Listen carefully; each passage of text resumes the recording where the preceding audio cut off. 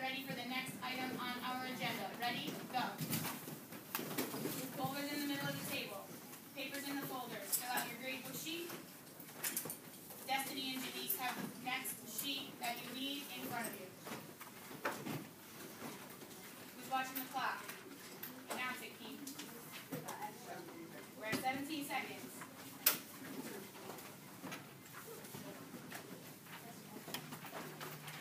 This table folders look good. You need to see vocab sheets in front of you and looking up here. As soon as everyone is looking up front with their vocab sheet and nothing else in front of them, I will stop this stopwatch. Are we going to do it in under a minute?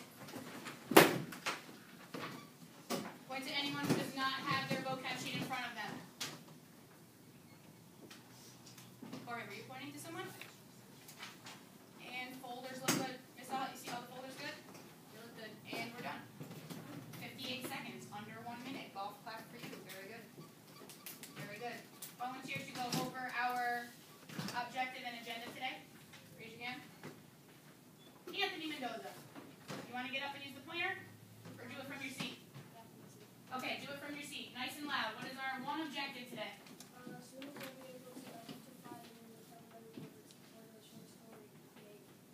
The day I got lost. Yes, very good. Look at the agenda right here. Okay?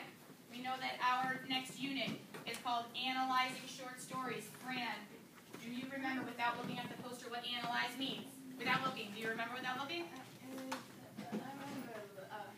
Go ahead. Tell whatever you remember.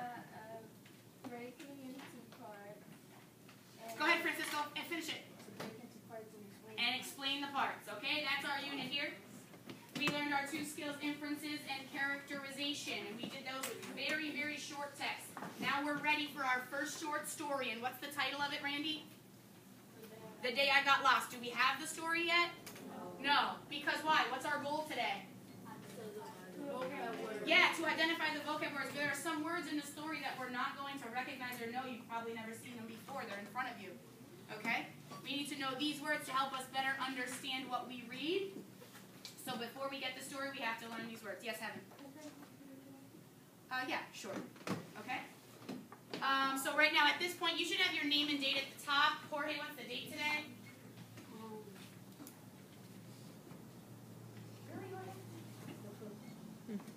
12/5/13. Okay? Right now, for the next 3 seconds, put your name and date at the top if you do not already have it. And Ms. Stahlhut is going to go over these vocabulary words for you. Before she does that, though, David, what is our essential question for today? It could be found at the top of your vocab sheet or right here.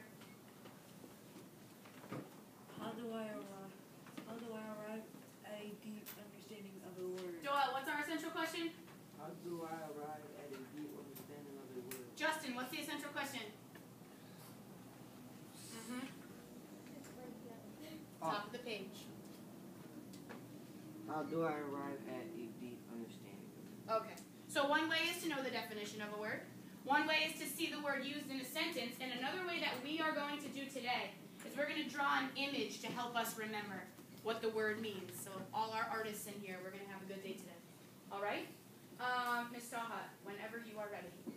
All right, Heaven, you can go to the first slide. It's okay. It takes some time on the first one.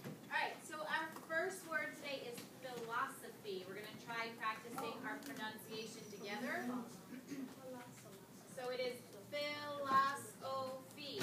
4 syllables. Everyone, philosophy. Philosophy. Philosophy. Philosophy. All right, a philosophy is the study of nature and meaning of existence, truth, good and evil, etc. Still kind of weird, right?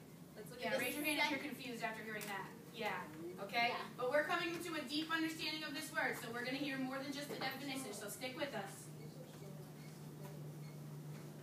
So we're going to look at the next definition, see if that helps us. It says the attitude or set of ideas that guides the behavior of a person or organization. Give me a thumbs up, sideways or down if you think you're understanding philosophy. All right, so we're still not there yet. Let's look at it in a sentence and see if that helps us. It says Judy went to the University of Pennsylvania to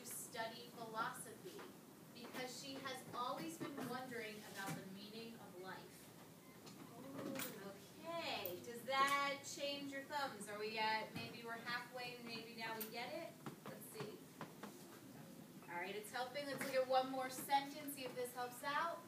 My father was a philosopher, so we always had interesting conversations at the dinner table about good versus evil, or why we do the things we do. Let me see, where are we with philosophy right now? Alright, seems like it's getting better. One more thing that's going to help us with this word. Click it. Here's a picture, an image to help us think about philosophy. Has anyone seen this statue before? Yeah. What's it called? Who knows what it's called? I heard it from someone. Anthony, what is it called? The Thinker. So when I think of the word philosophy, I think of someone who thinks a lot about really important questions about life and the world and why the universe is the way that it is. I have a question. Raise your hand if you think you know the answer. Listen very carefully. Which came first? The chicken or the egg? Who knows the answer? What came first? The chicken or the egg? KFC or the egg? Randy, we haven't heard from Randy today. John, which came first? The egg. Why? Because that's where the chicken came from. Okay, who has a different idea? David, what came first? The egg. You still think the egg. Who thinks the chicken? Anthony, you think the chicken came first? Why?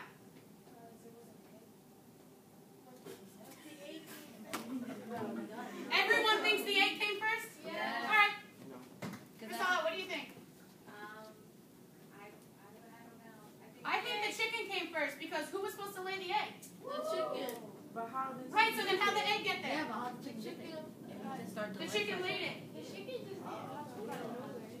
So how did So then how did the chicken even get there?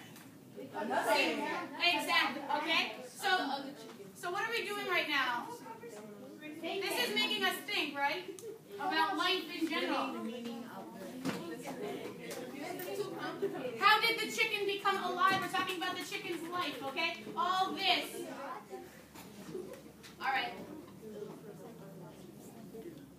All this talk, that's part of an example of talking about the philosophy of life and circle of life and things like that. Okay? So on your paper, we have the space for image. You can use one of these ideas up on the board for your image, or if you have another idea, maybe from us talking about chicken versus the egg, maybe you want to draw a chicken and an egg to remind yourself of what philosophy means. Whatever's going to help you remember. You could do that. Okay.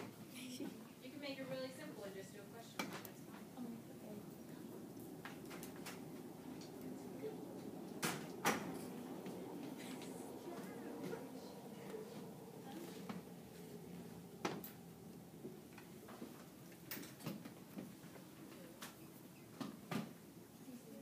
As you're drawing your image, let's see who is really paying attention.